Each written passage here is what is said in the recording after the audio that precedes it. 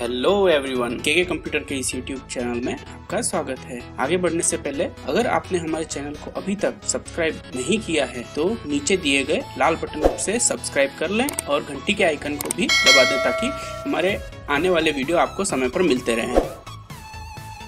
आज का हमारा टॉपिक है कंप्यूटर मेमोरी। कंप्यूटर मेमोरी क्या होती है? कंप्यूटर मेमोरी इंसानी दिमाग के समान ही होती है। कंप्यूटर मेमोरी डेटा या इंफॉर्मेशन को सेव करके रखती है। तो अब बात करते हैं कंप्यूटर मेमोरी कितने टाइप की होती है। ये 3 टाइप की होती है। पहली होती है कैश मेमोरी, दूसरी होती है प्राइमरी मेमोरी और तीसरी होती है सेकेंडरी मेमोरी। अब बात करते हैं कैश मेमोरी। कैश मेमोरी बहुत अच्छी स्पीड में काम करती है। ये हाई स्पीड सेमीकंडक्टर मेमोरी होती है जो सीपीयू के मुख्य मेमोरी की गति को बढ़ा देती है, यानी कि जो मुख्य मेमोरी होती है वो और तेजी से काम कर पाए उसका सपोर्ट करती है। ये मेन मेमोरी की तुलना में बहुत कम समय लेती है और टेम्परेरी डाटा को स्टोर करके रखती है। कैश मेमोरी की कुछ कमियां भी हैं। फायदे तो ये होगा कि ये बहुत फास्ट सोचती है। अब कमियां क्या क्या है इसकी? ये बहुत ही सीमित क्षमता की होती है, मतलब बहुत ही कम क्षमता होती है इसमें और बहुत ही महंगी होती है। जितनी आप कंप्यूटर में कैश मेमोरी बढ़ाना चाहेंगे उसी हिसाब से कंप्यूटर की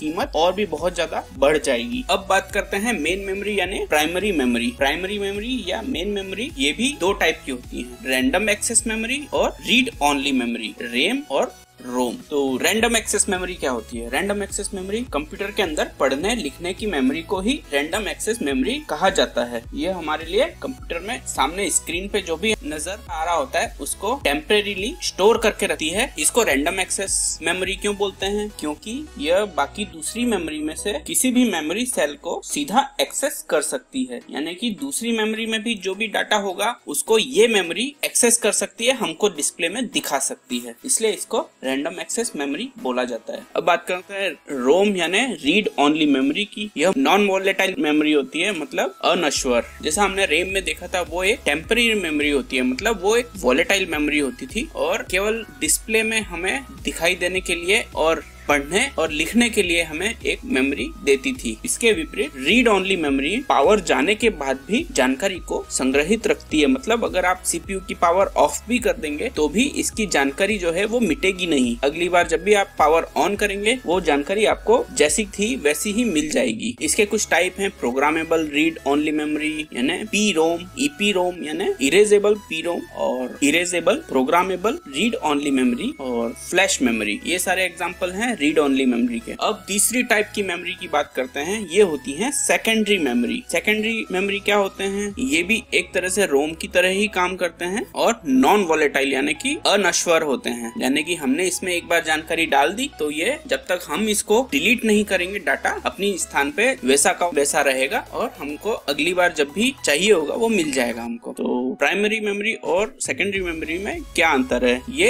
एक्सटर्नल मेमोरी होती है। सेकेंडरी मेमोरी जो होती है उनको हम बाहर से लगाते हैं और प्राइमरी मेमोरी मदरबोर्ड के ऊपर ही संलग्न रहती है, यानी कि लगी हुई रहती है। अब बात करते हैं सेकेंडरी मेमोरी होती कितने टाइप की हैं। तो फर्स्ट है hard disk drive. Hard disk drive computer के अंदर एक हार्ड डिस्क लगी रहती है, उसी को हार्ड डिस्क ड्राइव भी बोलते हैं। वही मेन डाटा स्टोरेज डिवाइस होती है हमारी, जिसमें हम सारी इंफॉर्मेशन, हमारा डाटा, हम कोई सॉन्ग वगैरह डाउनलोड करें या फिर हमारे जो फोटो वगैरह जितनी भी जानकारियां होती है हम हार्ड डिस्क के अंदर ही स्टोर करके रखते हैं। क्योंकि इसकी कैपेसिटी बहुत ज्यादा होती है, हम इसमें बहुत ज्यादा जानकारी सेव करके रख सकते हैं। सेकेंडरी मेमोरी का दूसरा एग्जांपल है ऑप्टिकल डिस्क। ऑप्टिकल डिस्क भी कई टाइप की आती हैं। सीडी आती हैं, सीडी की फुल फॉर्म होती है कॉम्पैक्ट डिस्क। रिकॉर्डेबल सीडी आती हैं जिसको हम वार्म डिस्क भी बोलते हैं या फिर रिकॉर्डेबल सीडी डिस्क बोलते हैं। फिर आती है कॉम्पैक्ट डिस्क यानी CDRW, इसकी फुल फॉर्म होती है कॉम्पैक्ट डिस्क रीड राइट, यानी कि इसमें हम रीड भी कर सकते हैं और राइट यानी कि इसके अंदर डाटा को बार बार डिलीट करके वापस भी डाल सकते हैं। पहले वाली सीडी थी जिसको हम केवल एक बार हमने उसको बर्न कर दिया, मतलब एक बार हमने उसमें जानकारी भर दी, उसको हम डिलीट नहीं कर सकते थे। दूसरी टाइप की जो है जिसमें CDRW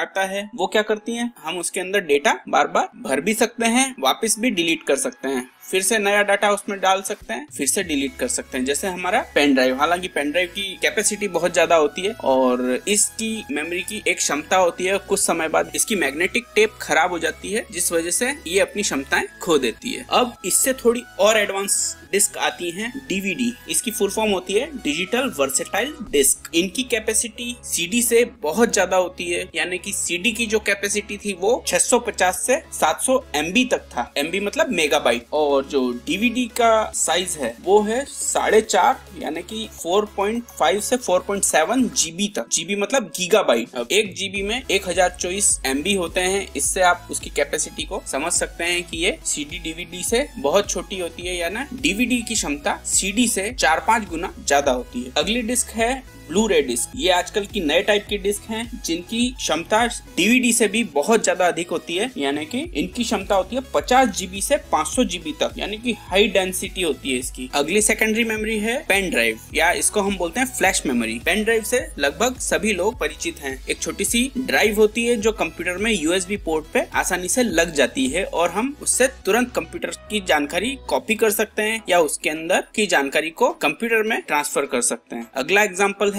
smart media card, SMD। ये जनरली डिजिटल कैमरों में काम में लिया जाता है। एक पोर्टेबल कार्ड होता है, क्रेडिट कार्ड की तरह दिखता है, चौड़ा सा, और डिजिटल कैमरों में फोटो खींचने के बाद इसको निकाल के कंप्यूटर में कनेक्ट कर दिया जाता है और उसकी तस्वीरों को कंप्यूटर में कॉपी कर लिया जाता है। अगला एग्जाम्पल है इसका SD कार्ड। SD कार्ड भी कई टाइप के आते हैं। SD कार्ड हमारे दैनिक दिनचर्या में बहुत काम आता है, क्योंकि हम स्मार्टफोन या मेमोरी वाले फोन काम में लेते हैं, है ना। SD कार्ड वही कार्ड है जिसको हम मेमोरी कार्ड भी बोलते हैं। कंप्यूटर में हम डेटा को संग्रहित रखने के लिए, मोबाइल की कैपेसिटी को बढ़ाने के लिए हम उसका इस्तेमाल करते हैं। ये भी कई टाइप के आते हैं, normal SD card, mini SD card और micro SD card. Micro SD card इसमें सबसे छोटा होता है, यानी कि हमारे नाखून के बराबर का होता है, जिसे हम मोबाइल के अंदर आसानी से देख सकते हैं। तो इस तरह से आपका ये टॉपिक होता है खत्म। हमने इस टॉपिक में क्या क्या समझा? हमने देखा मेमोरी कितने टाइप की होती है। मेमोरी 3 टाइप की होती हैं, कैश मेमोरी, प्राइमरी मेमोरी और सेकेंडरी मेमोरी। और ये तीनों मेमोरियां भी कितने तरह की होती हैं, कितने प्रकार की होती हैं, ये हमने जाना। तो दोस्तों, आपको हमारा ये आज का वीडियो कैसा लगा कमेंट सेक्शन में जाके हमें जरूर बताएं, और साथ ही अगर पसंद आया हो तो लाइक का बटन भी दबा दें।